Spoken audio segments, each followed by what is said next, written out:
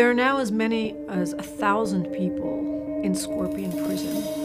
And we know from our investigations that the prison conditions do not meet basic international standards. لا يزورونني في السجن ولا أسمعهم ولا أراهم ولا أهلي بيزوروني. ممنوع عني الورق والقلم والأكل والشرب والدنيا كلها ممنوع عني. لا هو من ساعة ما ضربوه بالرصاص واحنا طلبنا رعاية طبية وعملنا وقدمنا للنائب العام وقدمنا علشان رعاية طبية. الدكاترة قالوا له لازم تعمل عملية بره المستشفى وما رضيش يخرجوه. قلنا لهم هنعملها على حسابنا وما رضيش يخرجوه. One of the ways that inmates have protested their terrible prison conditions, including lack of adequate food, including a lack of medicine, is by going on hunger strikes. هو دخل في إضراب علشان خاطر يتنقل لسجن تاني غير العقرب.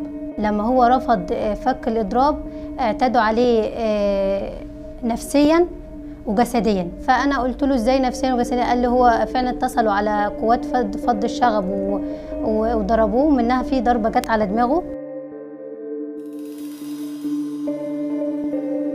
The recommendations we're making are not special privileges for detainees, but the very bare minimum that international law requires detainees be provided.